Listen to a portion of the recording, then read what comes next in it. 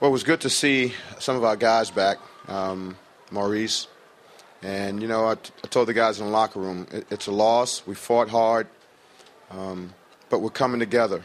We're coming together. I like the way Maurice played, and I like the way Maurice and Elton looked out there. We had some bigs, finally, and, we played off of them. And it's a good future, immediate future. And about the game itself, LeBron just puts you in the bind. He puts you in the bind. And if you just single coverage him, he's just going to have his way. And then if you give help, then guys make big shots. If, Gibson makes a big shot and Mo Williams make a big shot, and we didn't come down and, we didn't answer them. So that was the difference.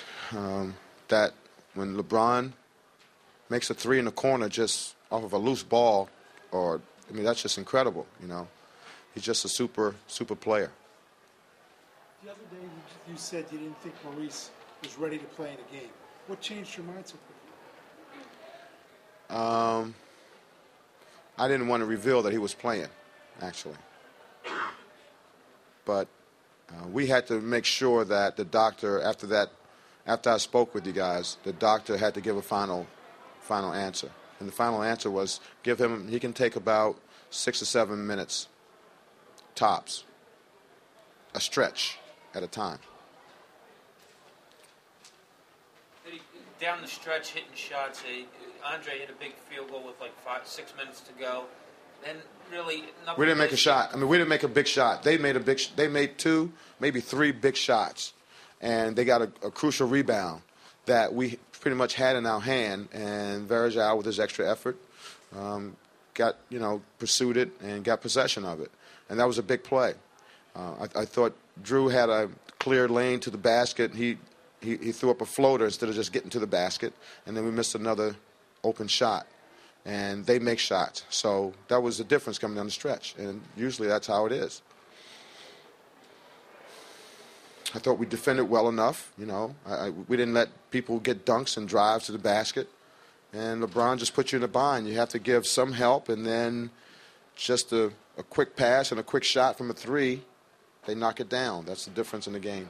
When you talk about, you said that about, going down the lane and shooting a floater. It sounds like maybe there's an underlying thing of confidence there, do you think? No, look, he's a rookie. He thinks he can make it. Maybe it was a good shot to him, and he'll learn. He'll learn that he just has to take it quick to the basket and lay it off the glass. But that wasn't the big play.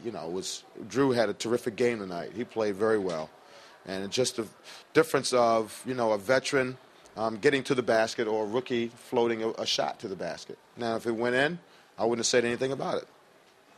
Do such a good job defending like you did that possession, and then they get a rebound, and then they score it. It's got to be really deflating. It's a big play. It's not deflating. We had the resiliency to sort of still stand and fight back. We didn't let our guard down and just give up. We fought back, but certainly it's a big play. And if you don't answer it, then that's the difference. It goes from tied score to 3, and LeBron makes a shot. It goes to 6.